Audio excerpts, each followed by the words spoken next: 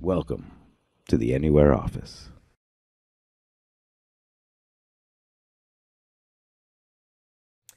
Hey, Phil Montero from the anywhereoffice.com here, and I am like a kid in a candy store because I have my new iPhone 4 on the Verizon network.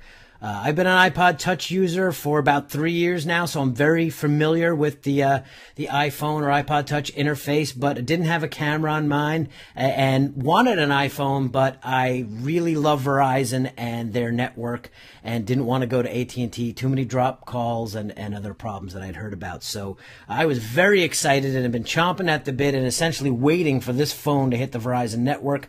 I pre-ordered mine and got it about a week earlier than when they made it available in the stores, which is actually today is when everybody else can buy it. I've had it since Monday. But I realized that there's a lot to learn about this if you're new to the iPhone, or even if you've been using an iPhone or an iPod Touch. There's probably some stuff you're wondering about how to do, and I think a lot of people use Gmail for their mail, Google Calendars, and contacts, and you're probably wondering because there's a number of ways that you can configure that to work with this device and completely synchronize so you have seamless mail, contacts, and calendars between both. So what I'd like to do is walk you through some of the steps, step-by-step instructions on the best way to configure Gmail, contacts, and calendars to all sync with this device. So let's get started and take a look. Okay, so now I'm going to walk you through the steps to set up your iPhone to sync your contacts, your calendars, and your mail with Gmail, if that's what you use. So the first thing you're going to want to do is to go to the settings screen, and tap settings. And you'll notice that as you scroll down a little bit, you have mail, contacts, and calendars. So that's where we're going to go. We're going to tap that. And first thing we're going to do is we're going to click Add Account right here. Now, you might think that what you want to do is click the Gmail option here, and that would be fine, but I've noticed that if you use that built-in Gmail option, it will, I believe it will only sync your primary calendar, not additional calendars that other people might be sharing with you or that you might have added, and it doesn't provide for contacts. It's just mail and calendar.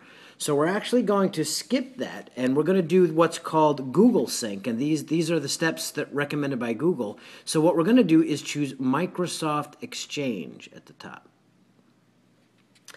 And the first thing you're going to do up top here is you are going to enter your email account, your Gmail account. So I'm just going to type that in.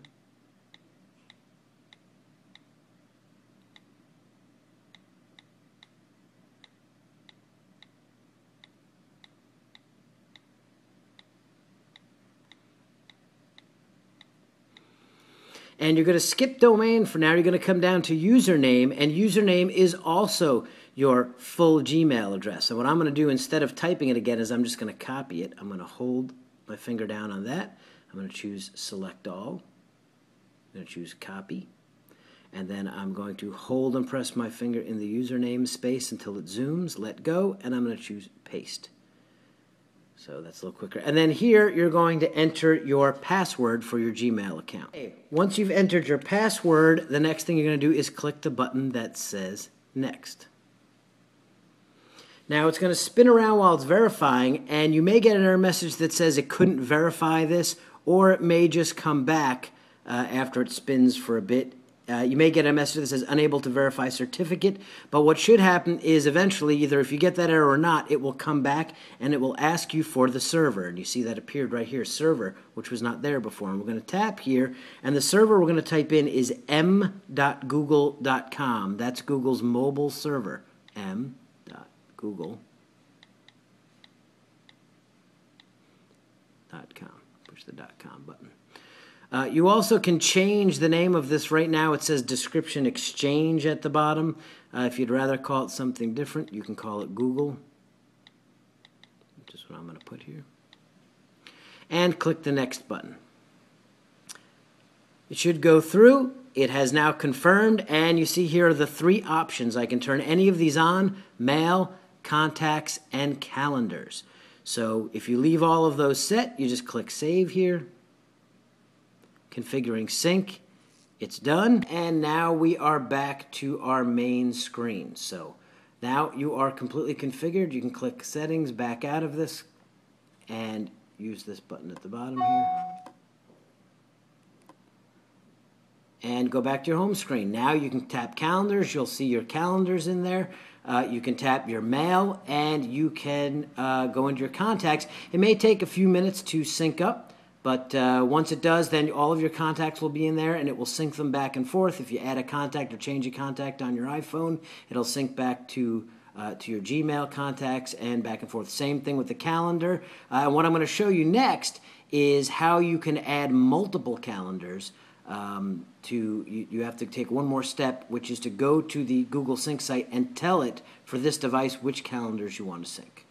Okay, now in this step I'm going to show you how you choose which of your Google calendars you want to sync with your iPhone.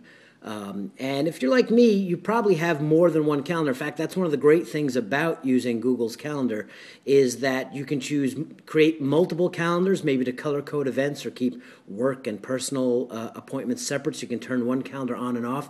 Also is the ability to share calendars. So for example, my wife and I share calendars. We have a family calendar where we put family things that we're doing so we can both see them.